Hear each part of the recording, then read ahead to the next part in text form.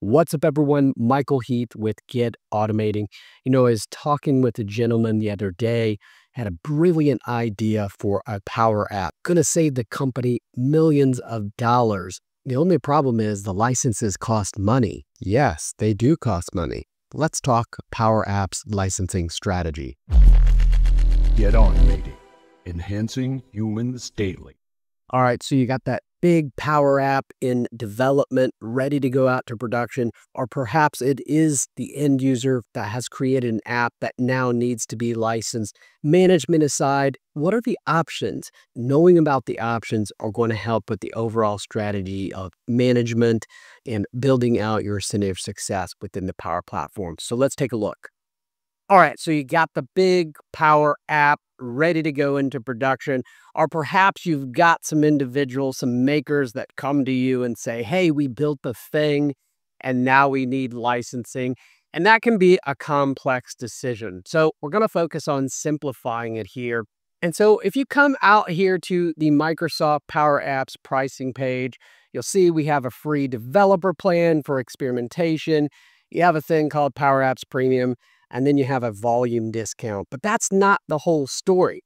So let's break this down in simple terms, right? Even before you think about premium licensing and a la carte licensing, you got to know what you have. So first off, understand this. Anyone who consumes a Power App needs to be licensed.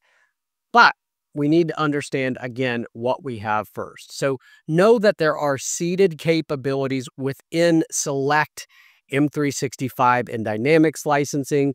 When it comes to M365, this is mainly your E3 and E5 enterprise and business class licensing. So check that out.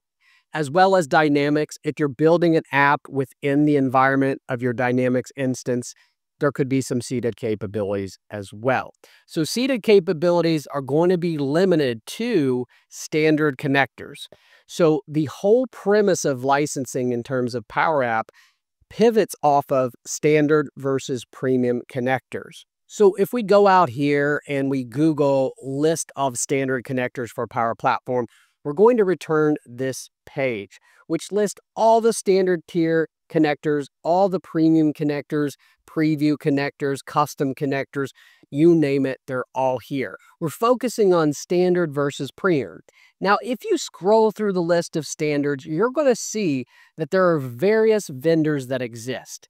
But to simplify things, standard connectors are mostly anything that exists within 365 walls.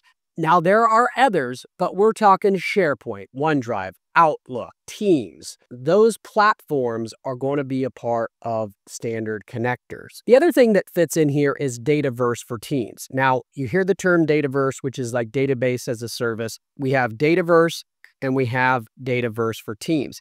Dataverse for Teams is this lightweight version that exists within Teams. That is a part of standard. But when we're talking about premium connectors, that is connecting to these data sources within Power Apps that are outside of the standard connectors, that's when we need to look for additional licensing. So these are going to be anything you're connecting with an HTTP call, an API call.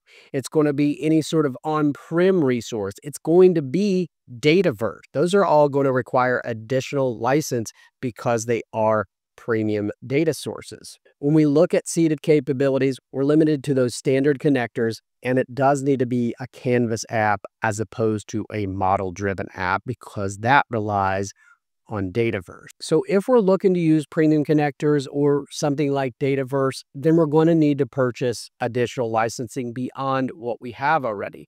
So that brings us to per app. Now, if you recall, looking at the pricing page here, we don't see anything that lists per app. Pop over to the licensing guide here. You can clearly see you've got your premium and you've got your per app license, as well as a pay-as-you-go, which we'll talk about here in a minute. So let's unpack this per apps license real quick. The per app license gets assigned at the environment level. Think of it like a ticket. You assign it to an environment. When you share the app with somebody, it will consume that pass. Now, this is not pay-as-you-go. They are there, they are purchased, it's assumed they will be used. Again, it gets assigned to the environment. So this is a one-to-one mapping though. When we think about per app, it gets assigned at the environment, one individual consumes it, and it also is only valid to consume one app or one power page. That's how it works. So it's entitling them to consume one app in one particular environment. All right, so the other thing you're going to get with the per app license is going to be an aggregated amount of capacity and AI Builder service credits. So if we come over here, we can see that within the per app license, we've got 50 for database, 400 for file, and then we have 250 AI Builder credits. These are going to be aggregated at the tenant level and then can be allocated appropriately. The next step over would be we've got a lot of different apps here. We're really starting to cultivate a citizen maker community when it comes to the Power Platform. And so if we think about the limitations to the Power App per app license, just being able to consume one app, it can be very restrictive.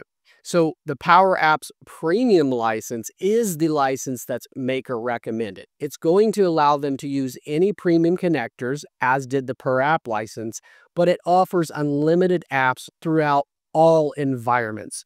So this is not environment specific. It is attached to an end user and allows them to freely create and consume Power Apps. It also comes with more capacity and more AI Builder credits. Now, one last piece here from a cost break-even standpoint. Think about how you approach this in terms of strategy. We'll use the retail prices here for relative comparison. So we have Power Apps premium license at $20 per user, volume discount at $12 after 2,000 users, and we have Power Apps per app at $5. Now that's a one-to-one mapping. So if you have an individual that needs to utilize 4 or more apps, it's going to be the cost equivalent to the premium license. So think about that.